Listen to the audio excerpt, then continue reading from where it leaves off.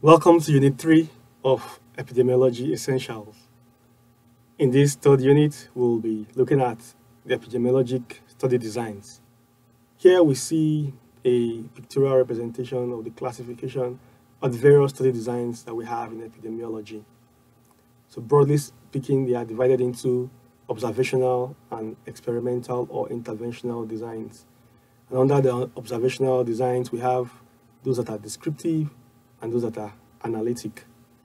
And under experimental designs, we have randomized controlled trials, field trials, and community trials. Again, this table shows the various classification and the alternate names for the various study designs. If you learn about different study designs and the advantages and disadvantages, you are in a better position to interpret and evaluate the results from various research. The most important distinction of an experimental study design compared with a non-experimental or observational study design is the exposure assignment.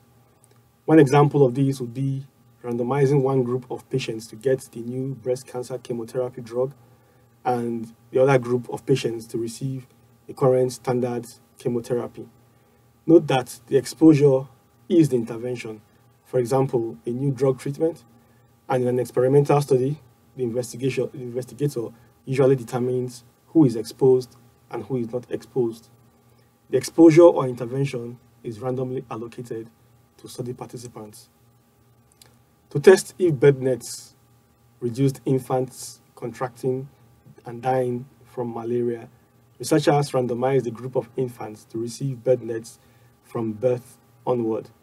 The control group of infants received bed nets only after 6 months. The researchers found that the use of bed nets in infants reduced the rate of both developing malaria and dying from malaria. In a non-experimental observational study, the investigator does not assign exposure status. For example, in an observational study on the health effects of living near nuclear reactors, such as Fukushima, the investigator does not assign some people to live near the nuclear reactor and others to live far away from the reactor. Another example of a non-experimental study would be to follow a group of diabetes patients over time, some of whom smoke tobacco and some don't, and then look at what their rate of cardiovascular disease will turn out to be. So we begin with the first study design, which is experimental study design. An important difference between experimental and non-experimental studies is the randomly assigned exposure. Randomization is important because it minimizes differences in key characteristics between the group that gets the exposure and the group that does not get the exposure. But it's not ethical to randomly expose people to serious hazards such as radiation, toxic chemicals, or inadequate health care. Therefore, experimental study designs don't work for everything. Instead, researchers use observational study designs in those circumstances. In experimental studies, subjects are assigned by a formal, usually chance mechanism between two or more exposures or interventions. Experimental studies are the gold standard for inferring causality. Commonly, experimental studies provide participants with an exposure, such as a drug, that may be either therapeutic or preventative.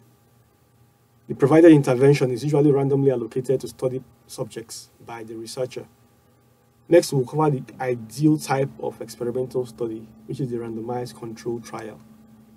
In a randomized controlled trial, the treatment of interest, such as a new drug, will be randomly allocated to half of the study subjects, and the other group will receive a placebo or the current standard of care or medication for that disease.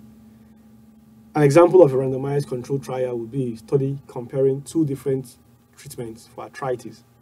Subjects will be randomized to one of the two arthritis treatments. There are both individual and community experimental studies. An example of an individual experimental study is where one group receives an experimental drug aimed at preventing Alzheimer's disease in an at-risk group, while another at-risk group receives a placebo. Experimental studies can also be targeted to communities rather than individuals. An example of a community intervention is a colon cancer screening program that was implemented in 9 counties and 7 control counties who did not receive the screening program. In an individual level experimental study, some study participants are assigned an exposure and the remaining participants are assigned to be unexposed or exposed to a different factor. In a community level experimental study, 1 or more communities are assigned to an exposure. 1 or more other communities are assigned to be unexposed or exposed to a different factor. Randomized control trials are often used to test the effectiveness of new interventions or compare the effectiveness of 2 or more interventions. The key feature is randomization, that is, subjects should be systematically assigned to the study groups in such a way that each has an equal chance of being placed in each of the groups, and this is known as random allocation. Randomization eliminates selection bias, which leads to wrong conclusions about relationships between variables. It's also important that the intervention group and the control group are comparable in all aspects except that intervention itself. For example, the proportion of females and the age distribution should be similar in both groups, since these variables could have an influence on the effect of the intervention and thus impacts the research findings if disproportionately represented in one group. Randomization also helps to ensure even distribution of known as well as unforeseeable confounders, though this may not always be guaranteed. Randomization provides the strongest evidence for causal inference.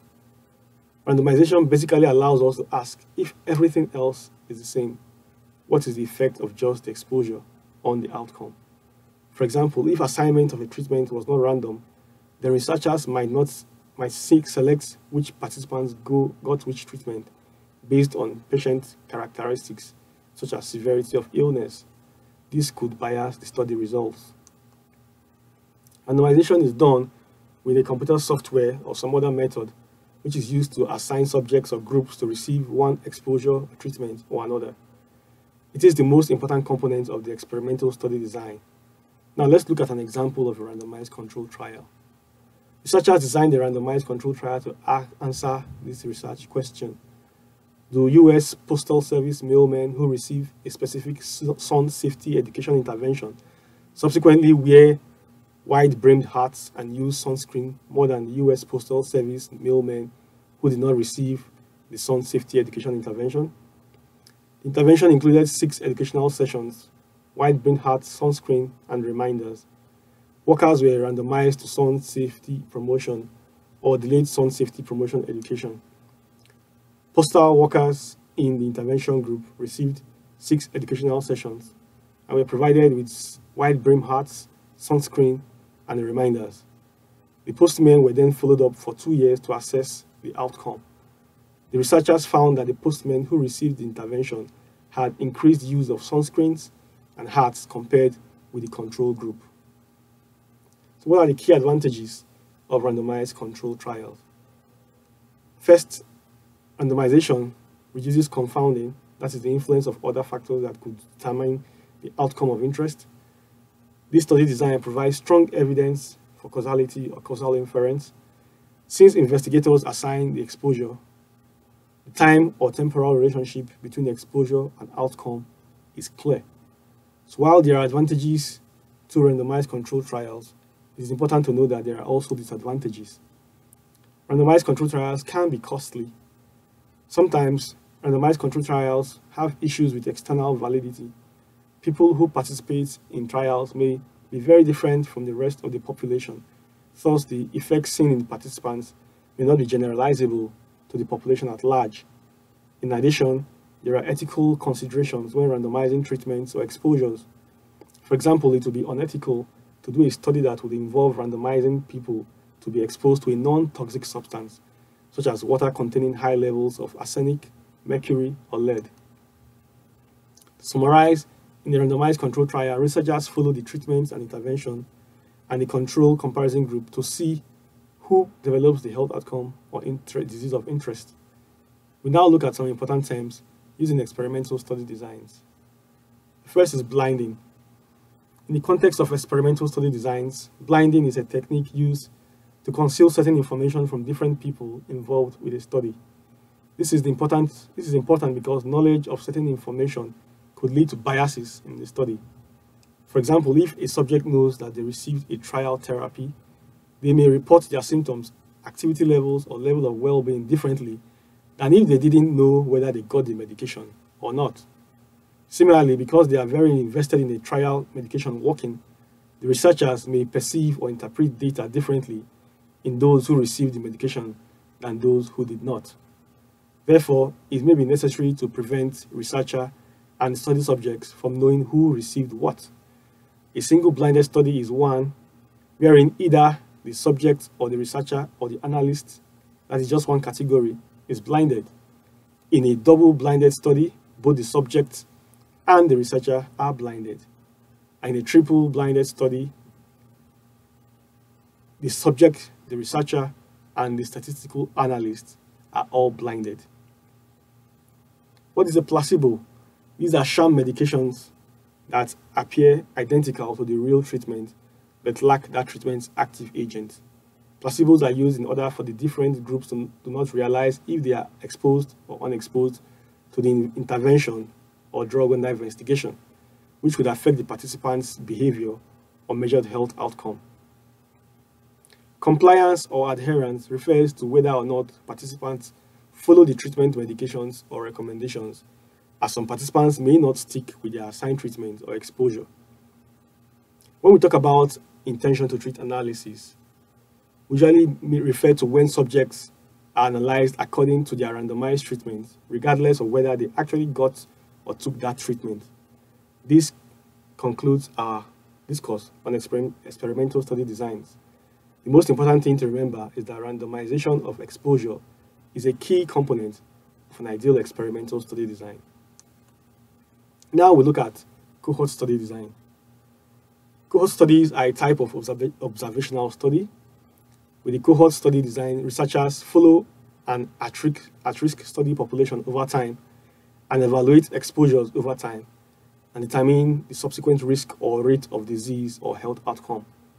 Historically, the word cohort was used to describe a subunit of a Roman legion of soldiers. This historic reference may help you remember the image of a group of people marching through time. A cohort is typically defined as a group of persons sharing a common characteristic. Epidemiologists may define their cohort by any number of shared factors. Some examples of a common characteristic are geographic location, occupation, socioeconomic status, etc. A famous example of a cohort study was initiated in the early 1950s by Richard Dall and Sir Austin Bradford Hill. Dall and Hill began a 20-year study following a cohort of British physicians. The common characteristic defining this cohort was that they were male doctors whose names were in the 1951 British Medical Register. Thus, the characteristics used to assemble the cohort were occupation, being physicians, and geographic location, being in Britain. At the outset of the investigation, the relevant demographic exposure or other factors were determined for each subject. The main baseline exposure of interest in this study was tobacco cigarette smoking. Smoking was determined by questionnaires at baseline. The study subjects were asked if they were current smokers, past smokers, or had never smoked.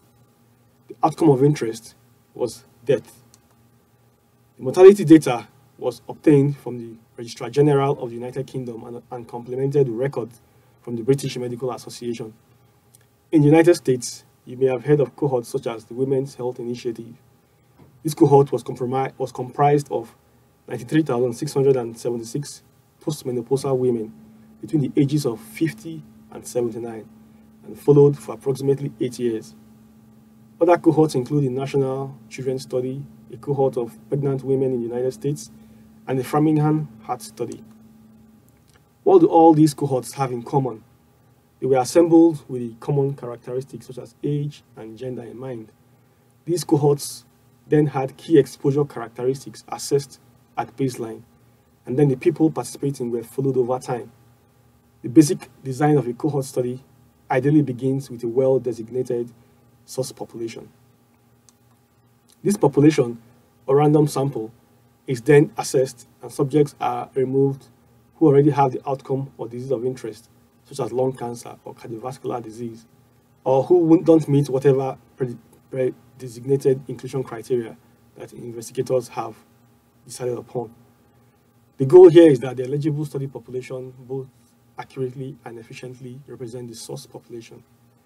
For example, in a cohort study of prostate cancer, you would not want to include women. One criteria of our source population for this example would therefore be gender. Cohort studies track participants over time. The subjects in the cohort study are selected to be free of the outcome of interest at the study outset. So it is clear that the exposure precedes the outcome. The exposure of interest is measured in all subjects at baseline and/or at regular time points during the course of the study. Once the cohort is assembled and the baseline exposures are measured, study subjects are then followed up over time. The occurrence of this specific disease or how the outcome of interest is developed is followed closely. New outcome events such as incident cases of disease, death, or a health status change are counted for all measures of the cohort throughout the follow-up period. These new cases of the outcome are used to calculate whatever measures of incidence are relevant to the study, usually a rate or a risk. In the cohort of British physicians we mentioned earlier, the main exposure of interest in the study was smoking. It was determined by questionnaires at baseline. The study subjects were asked if they were current smokers, past smokers, or had never smoked. The outcome of interest was mortality. Investigators may select a cohort specifically to study certain uncommon or rare exposures.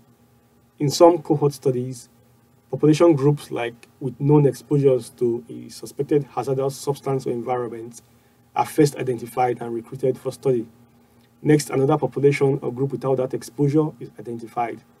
Then the risk or rate of that outcome over time is compared in the two groups. For this reason, cohort studies can be particularly useful for studying uncommon or rare exposures, because usually it's possible to identify and assemble groups of persons who have that uncommon exposure. Other studies may create categories such as an amalgam of risk factors for the disease or outcome under study. The famous Framingham cardiovascular cohort study provided much of the evidence of what is known today regarding the risks of heart disease. The study subjects were initially categorized according to suspected risk factors, creating risk groups for comparison.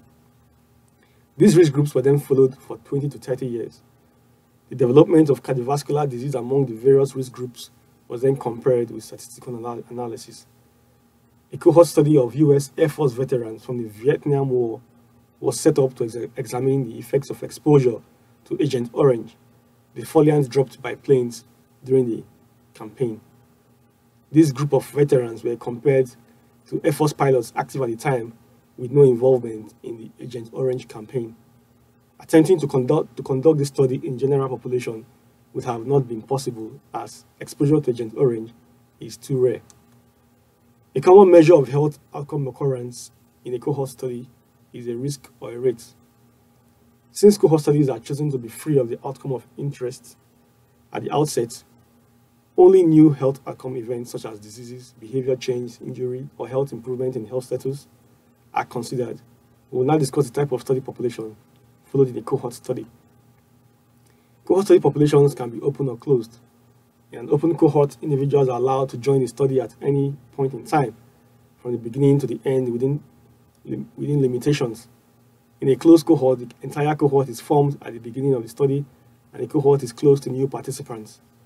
An open study population collects present time. An open study population is also less prone to problems with sample size because study subjects can contribute present time even if they are in a study only for a short time. There are two types of cohort studies, retrospective and prospective studies, and these are classified according to their temporal sequence. Retrospective and prospective refer to the time the investigator initiates the study and starts collecting data. Both designs assemble cohorts on the basis of exposure first. In the retrospective study, the cohort is formed in the past and followed up to the present time. The prospective study starts now and goes on into the future. In a prospective study, the investigators obtain baseline exposure data in real time and then follow the cohort members during the time after baseline exposure to measure the occurrence of the health outcome or disease. The retrospective or historical cohort study is often used to evaluate occupational exposure to potentially hazardous substances that cause cancer and other chronic diseases in workers. An example might be deaths from lung cancer among asbestos-exposed workers. Retrospective cohort studies are possible when historical records exist to identify the important baseline characteristics of studied subjects from prior years. For example, the list of workers employed at an asbestos mine between 1930 and 1940.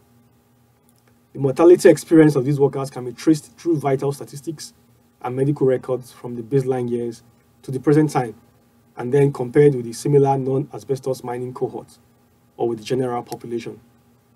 The British Doctors Study is an example of a prospective cohort study.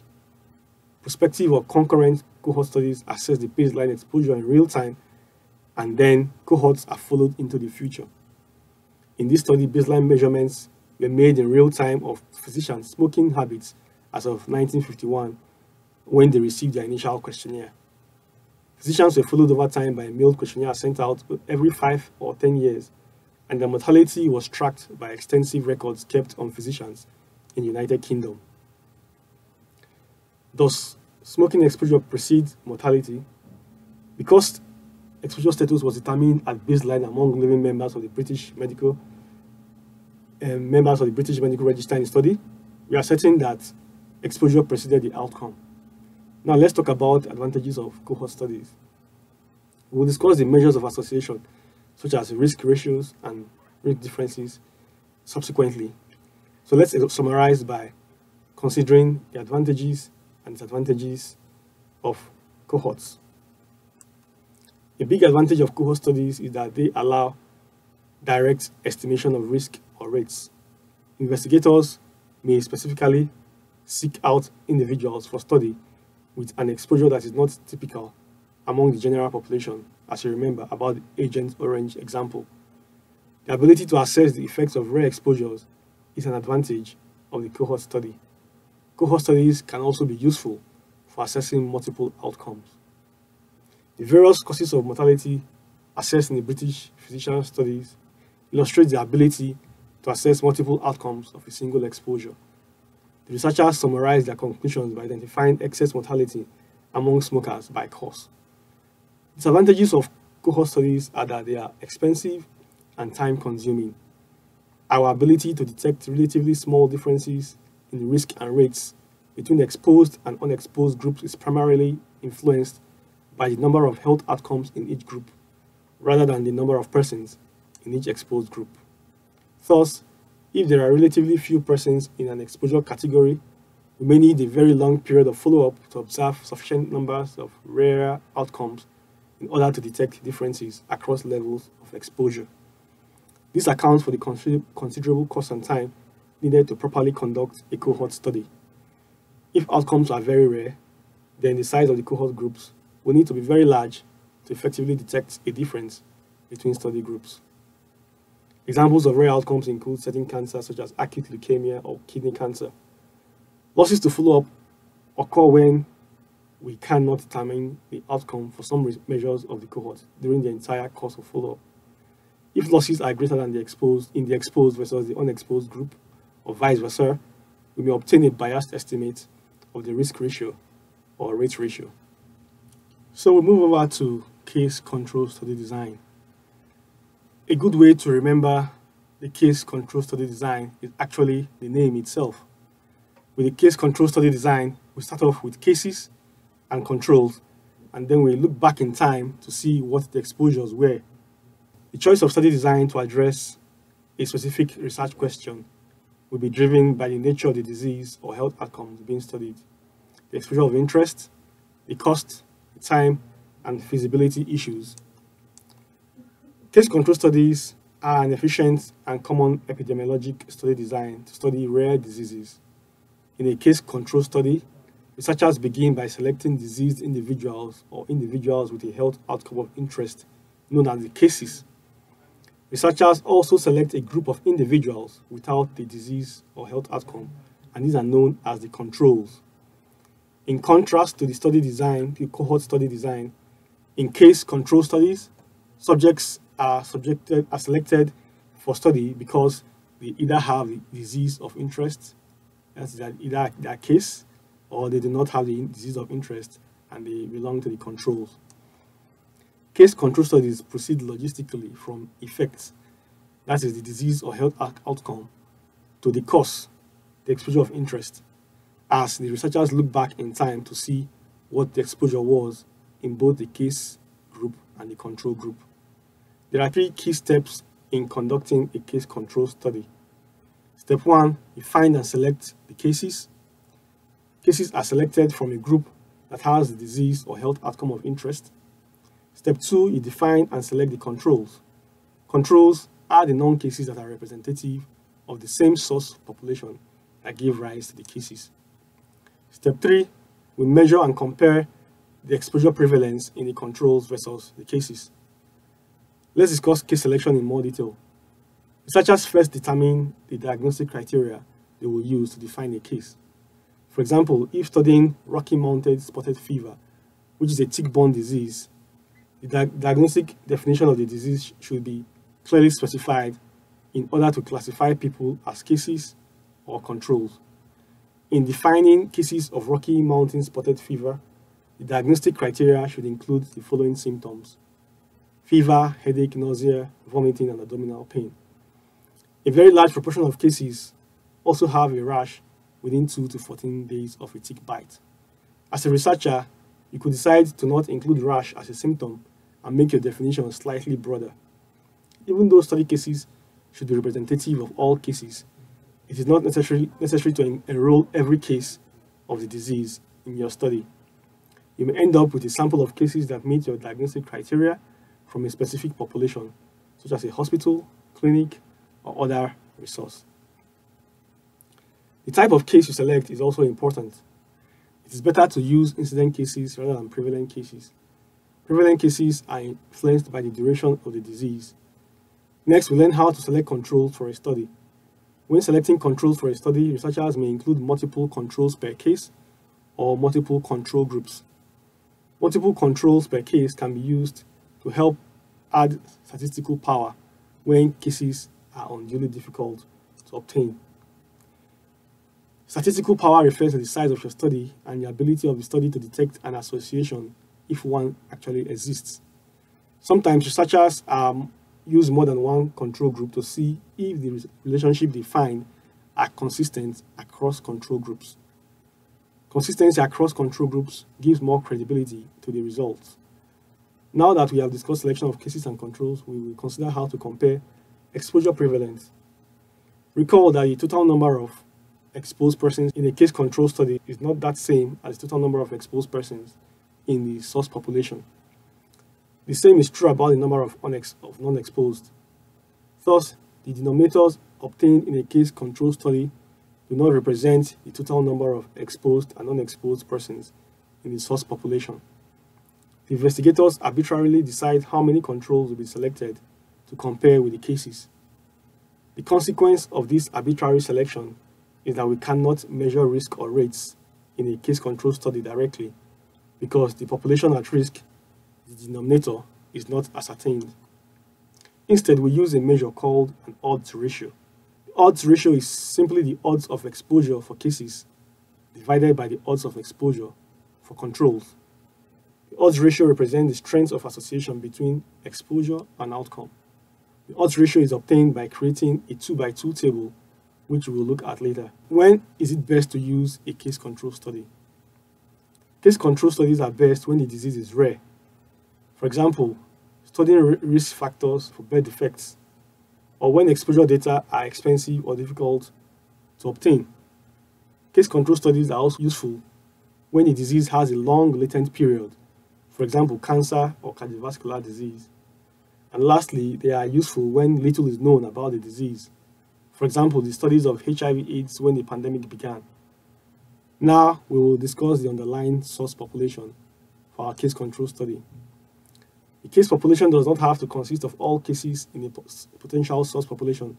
It can be restricted to specific age range, sex, race, or socioeconomic status. For example, the majority of Idaho may be a source population for the Rocky Mountain spotted fever. But for a specific study, the researcher may restrict the case population to be adults aged 18 to 35 in Bannock County. Population controls can be obtained by probability sampling of the source population if the latter can be defined. Probability sampling can be done by sampling from a complete census of random digit dialing, or by having a roster of all members of the source population, for example, union members, members of a professional association, or voter registration list, if registration is mandatory. Controls should represent the restricted source population from which cases arise, not all non-cases in a total population. Now let's move to discuss the concept of matching in case control studies. We match to make sure that controls and cases are similar in variables which may influence the outcome we are studying. Matching means that for every case, there is at least one control who has the same or similar values of the matching variable. Matching may be by sex, age, race, or ethnic group, or other variables. Sometimes there is more than one control per case. Matching should be limited to one or more important and strong risk factors. Otherwise, it will be difficult to obtain matches for cases. Weak risk factors are not worth considering for matching. They can be easily evaluated if they are simply measured and considered in the statistical analysis. Matching on a variable prevents evaluating the effects of the match variable, since this variable will be equal or similar between cases in controls. The important thing to remember about a case control study is that if it is done properly with the right kind of sampling, the information that we determine from a case control study can really mirror what can be found from a cohort study, but with a great deal of less cost and a lot less time. Now we'll move over to cross-sectional studies. These are yet another type of observational study design. They are one of the 4 types of observational study designs, and like cohort studies, cross-sectional studies conceptually begin with the population base within which the occurrence of disease or health outcome, and sometimes the simultaneous occurrence of the exposure, will be studied. For example, the population could be all individuals currently living in Idaho Falls, or it could be all children aged 5 to 6 currently attending kindergarten in Pocatello, or it could be all taxi drivers currently working in Boise. A key aspect of a cross-sectional study is that the exposure and the outcome are assessed at the same point in time within the specified study population. If you conducted a cross-sectional study in the year 2020, you would first define your study population, for example, all adolescents in high schools in the city of Boise, Idaho. You could then survey all the high school students at school and ask them about their exposure to traffic pollution, for example, how close they live to heavily used roads. At the same time, you could also ask them if they currently had asthma or asthma-like symptoms. In this example, you obtained the information about both their exposure, which is traffic-related air pollution, and their health outcome, asthma, at one point in time. This is in contrast to the cohort study, in which you start with assessing the presence of the exposure and then ascertaining the disease or outcome at a later date. The cross-sectional study design is also different from the case control study, which, as you might remember, starts with selected cases and controls and then looks back at exposures in the past. An easy way to think of a cross-sectional study design is as a snapshot of an exposure and the health outcome at one point in time.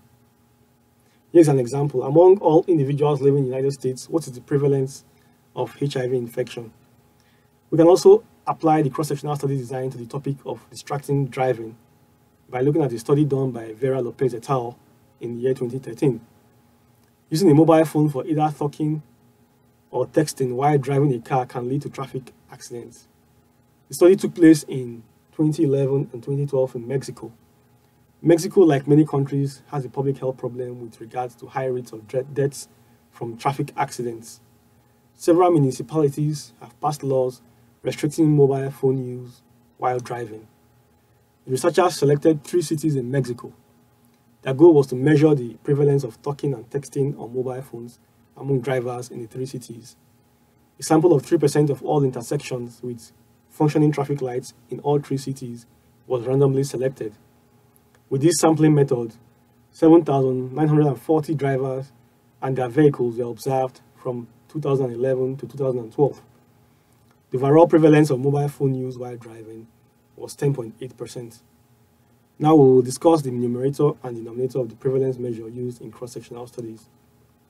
Cross-sectional studies are often used to describe the occurrence of a health outcome or exposure in the population.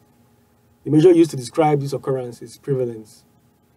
For the numerator, you will include all existing cases of the health outcome or disease in the population group, that is the prevalent cases, while for the denominator, you include all existing persons in the study population or among study participants, including both prevalent cases and non-cases. There are several ways in which cross-sectional studies may be used. Some cross-sectional studies characterize the prevalence of a health outcome or disease in a specified population in a defined period of time. Other cross-sectional studies obtain data on the prevalence of the exposure as well as the health outcomes or disease for the purpose of examining the association between these two variables. For example, is smoking among adolescents related to smoking in parents? Now let's look at how to conduct a cross-sectional study. Under steady-state conditions, prevalence equals rate times average duration of the disease or health outcome. There are some limitations of cross-sectional studies. For instance, the prevalence is influenced by the rate and duration of the health outcome. For example, people who survive longer with a health outcome or disease will be more likely to be counted in the numerator of a prevalence proportion. Short-term survivors are not as likely to be counted as they are by definition around for a shorter time. Sometimes there can be issues with interpreting cross-sectional studies. Antecedent consequence bias affects cross-sectional studies and case control studies, but not cohort studies. In cohort studies, persons are selected for study because they're exposed or not exposed while they are still at risk and thus disease-free. For example, if you are investigating diet and arthritis. In a cohort study, we obtain data on diet at baseline because before any of the study subjects have evidence of arthritis. In a cross-sectional study, we ascertain dietary patterns at the same time as we obtain data on the presence or absence of arthritis. Thus, we cannot be sure that the exposure preceded the disease as they are both ascertained at the same time. So, what are cross-sectional studies used for? They are widely used to estimate the occurrence of risk factors, exposures, or health outcomes in the population. For example, a study to look at the prevalence of elevated blood lead in toddlers or the prevalence of asthma in children. National examples of cross-sectional studies of great importance are the decennial census, the National Health and Nutrition Examination Survey, or the prevalence of HIV-positive antibodies in military recruits. Opinion polls and political polls are basically cross-sectional studies. Surveillance of changes in smoking habits or other behavioral risk factors are sequential cross-sectional studies. Similarly, surveillance of long-lasting diseases such as AIDS are cross-sectional studies. The most important thing to remember about cross-sectional study design is that it's a snapshot at one point in time in which you measure both the exposure and the health outcome at the same time. We'll move over to ecologic studies.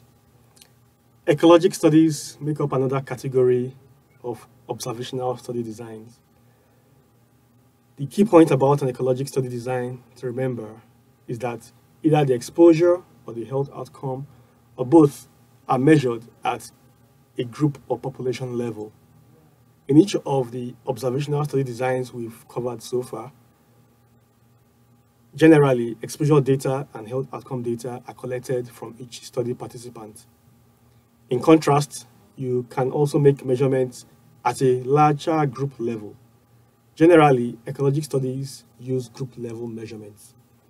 For example, the exposure measurement could be yearly average air pollutant concentrations in 5 different cities. Sometimes the health outcome occurrence, proportions or rates is only known at a group level. For example, the yearly mortality or death rate from chronic lung disease in these same cities with measured air pollution levels. Group level data averages the exposure of the group, not individuals, but individual level data provides information on the exposure of each individual. With group level data, we only know the health outcome of the entire group. We don't know the exposure of individuals who became diseased and those who did not. But with individual level data, we are able to link individual exposures to those who became diseased and those who did not. Linking individual exposures is a critical difference to note between individual and group level data.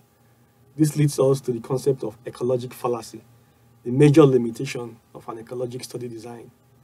Ecologic fallacy means concluding that an association between the exposure and the health outcome at a group level is true at an individual level, when this may not be true. The reason for this fallacy is that we do not know the length between exposure and the health outcome among individuals within each group. That is, we don't know the number of diseased persons who were exposed or non-exposed in the high exposure group or in the low exposure group. What we find at a group level may not hold in an individual level. Let's consider the hypothetical example that air pollution is higher in California than in Idaho, but mortality from lung cancer is lower in California than in Idaho. We might come to the fallacious conclusion that air pollution protects against lung disease deaths. The explanation might be that persons dying of lung disease in Idaho may have moved from high air pollution cities. We don't know the cumulative exposures of cases and non-cases in either state. Consider this example of an ecologic study question. Is the ranking of cities by air pollution levels correlated with the ranking of cities by mortality from cardiovascular disease, adjusting for differences in average age, percent below poverty level, and occupation? Note that in this example, there are no data at the individual level, allowing us to link individual exposure to air pollution with outcomes such as cardiovascular disease mortality. Now we will discuss advantages of the ecologic study design. Group level data on exposure and health outcomes are often publicly available in state and national databases, such as census data, mortality, and cancer registries. So ecologic studies have lower cost and are convenient. Ecologic studies are useful for evaluating the impact of community-level interventions, for example, fluoridation of water, seatbelt laws, mass media campaigns, etc. We can compare outcomes at a community level before and after the intervention. In the United States and many other countries, data are regularly obtained on air quality, water quality, and weather conditions, the size of the population, and the status of the economy and the health of the population. For example, the United States Environmental Protection Agency collects air pollution data at selected locations all around the country using the National Air Quality Monitoring Network. These monitors collect air pollution data at the group level. In contrast, to collect individual level air pollution exposure data, a person will need to wear an exposure monitor. Ecologic studies are also useful for studying the effects of short-term variations in exposures within the same community, for example, temperature and mortality. Now we discuss limitations of the ecologic study design. We have already discussed the ecologic fallacy. Ecologic fallacy refers to concluding that association at a group or aggregate level are true at the individual level, when that might not be the case. Another limitation of ecologic studies is that we cannot be confident that exposure preceded outcome. Lastly, another limitation of ecologic studies is that we do not know what happened to individual people. Thus, migration into and out of communities can bias the interpretation of ecologic studies. It's important to remember that in an ecologic study, either the exposure or the health outcome or both are measured at a group level. One example to help you remember this is the example of air pollution that is measured at a central site and is used to determine what the exposures are for a population within a 10-mile radius, for example.